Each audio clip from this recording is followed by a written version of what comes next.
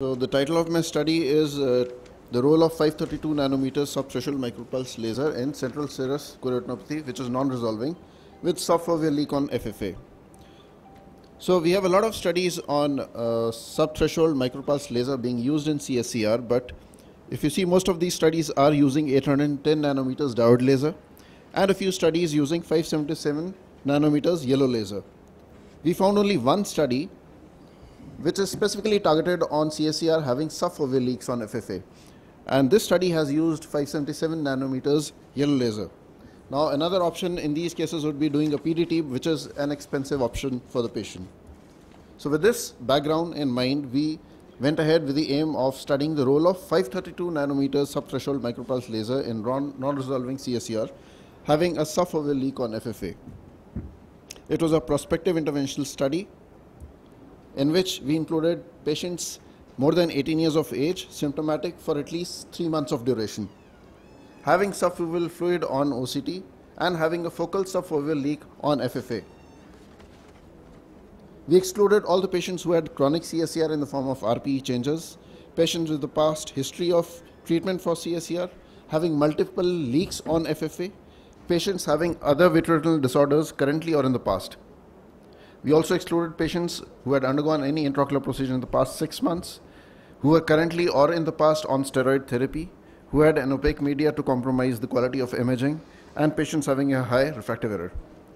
So what we did is we used a 5% we used quantal medical laser, 532 nanometers with a duty cycle of 5% and a pulse duration of 200 milliseconds. So gave a test burn of 100 microns outside the vascular arcades using this to titrate the threshold power, and we used a grid of 5 by 5 confluent laser spots with no spacing, with zero spacing. We used 20% of the threshold power to give the burns. So we targeted this grid of laser spots on the area of the focal leak which was subfoveal in all these cases. As you can see in this is just a schematic diagram. So the outcome measures, the primary outcome measures were the change in the visual acuity, the change in contrast sensitivity. The secondary outcome measures were resolution of the neurosensory defect, detachment, and to find any adverse effects of the laser.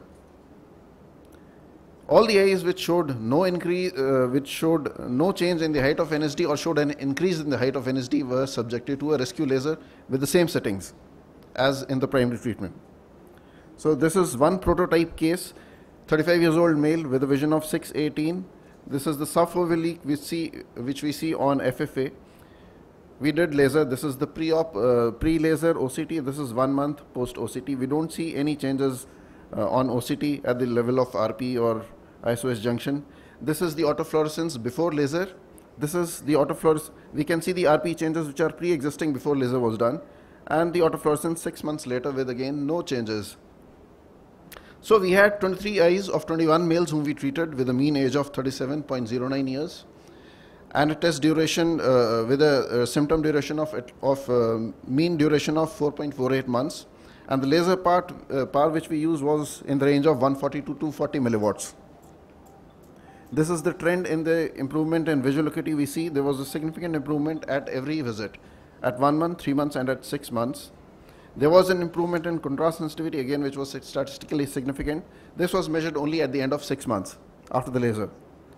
We can see that there was a continuous resolution of neurosensory detachment, and you can see the curve is steepest in the initial first month when the maximum effect was seen after doing the subthreshold micropulse laser, and the corresponding improvement in the central macular thickness also. So when we see the number of eyes which had a complete resolution of subretinal fluid, it was 9 out of 23 eyes at 1 month, improving to 12 at 3 months, and 16 out of 23 at 6 months. So if I show you the data set of individual eyes, 2 of the eyes did not show any response to subthreshold micropulse laser at the end of 3 months, and so they were subjected to rescue laser. But these eyes again continued to have a persistent fluid, so they were ultimately at the end of 6 months subjected to photodynamic therapy. There were another 2 eyes who initially showed a good response, so we did not give them rescue laser, but at the end of 6 months they had persistent fluid, so at the end of 6 months they were subjected to again repeat laser. These 4 eyes are still under follow-up. As far as the safety concerns go, no laser spots was visualized at the end of 6 months by biomicroscopy or on OCT or on autofluorescence. None of the patients had any complaints like a positive scotoma or any other complaint related to the procedure. So to conclude, 532 nanometers subthreshold micropulse laser is safe and effective treatment for persistent CSE with subfoveal leak on FFA.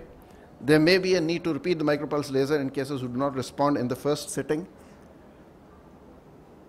But definitely, since the number of eyes in our situation is a little less, it's 23, but then the cases with subfoveal leak is not very common. So, we have a follow-up which is still being carried on, so maybe a longer follow-up would give us a more definite conclusion from our study. Thank you. Thank you. Thank you. So one or two quick points. Sir.